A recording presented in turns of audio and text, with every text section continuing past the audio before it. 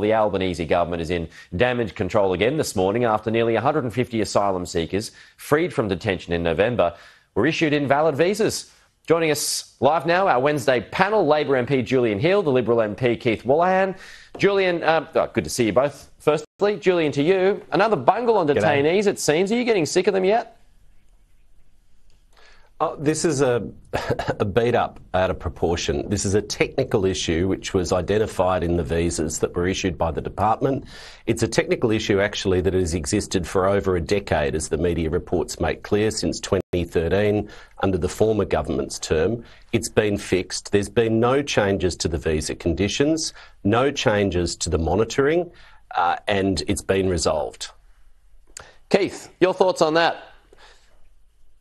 Keeping people safe and ministers doing their job is not a beat up. It is the number one duty of a government.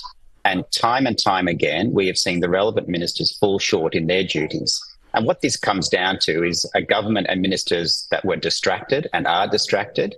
And there's a real question about competence, about whether they are competent enough to do their duties. And that comes back to keeping people safe. Well, yeah, the critics have been out for the Immigration Minister, Andrew Giles. Would you be interested in being the Immigration Minister, Julian? He'd do a better job. Let's pick up on what Keith. Let's pick up on what Keith said there. If you take that line of logic, then Peter Dutton and Scott Morrison and Karen Andrews were grossly incompetent. I mean, it's ridiculous. The point has been made and the media reports are clear. There's a technical issue in the visas. It's all been resolved and community safety has been the government's number one priority. The Home Affairs Minister, the Immigration Minister, at every point have responded to the High Court's decision, put in place a board, sought advice on the appropriate tough conditions on each former detainee, and those conditions have been consistently applied. This is a technical issue, and frankly, if this is all the opposition's got going for them, they weren't a very good government and they're not a very good opposition. But would you like to be Immigration Minister? Go on, Julian.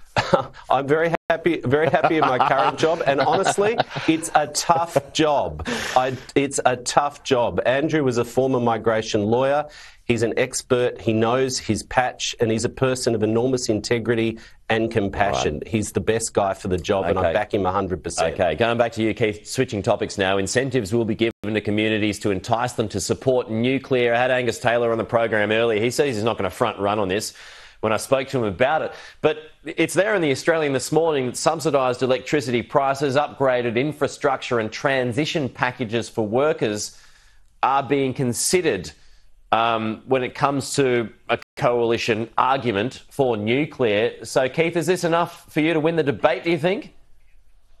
We've just started the debate and we're trying to have a serious national conversation about the future energy supply of this country as we transition from a coal-based energy source to a reliable non-coal-based energy source. And all of our peers in the world, all of our peers in the G20 have nuclear as part of the mix. And for some reason, Labor don't even want to have this conversation. They want to shut it down, not even have the debate, and are quick to wheel out the quick lines. And I'm sure Julian will have quite a few zingers straight after this that will appear on Twitter or X. But let's actually have the serious conversation. Let's remove the ban. Let's see if the market actually will respond rather than second guess what they'll do. OK. Well, let's go to Julian now on this. And before you do respond, Julian, there's an interesting claim by Australia's former nuclear science regulator, again in the Australian today, and he was that regulator under both Labor and Liberal governments. So he says a domestic nuclear energy industry in this country is the only option if the country wanted a reliable, low-cost energy source with zero emissions. So why, in your view, would he be wrong?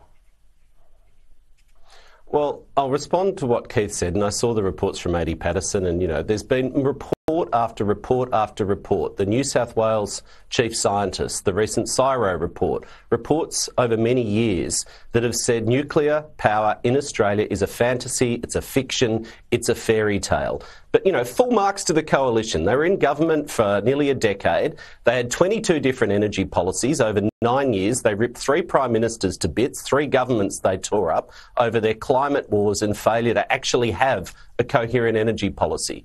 But this is a distraction. It is a distraction. Nuclear power, as every report has shown, we've had the serious, sober conversation over years in this country. This is a distracting trick so people don't focus on the mess that they made in government. It's the most expensive form of new power. It's slow to build. It wouldn't come online for 15 to 20 years, as everyone admits. The small modular nuclear reactors that they keep talking about don't exist anywhere in the world. They're an idea, a proposal. They don't actually exist.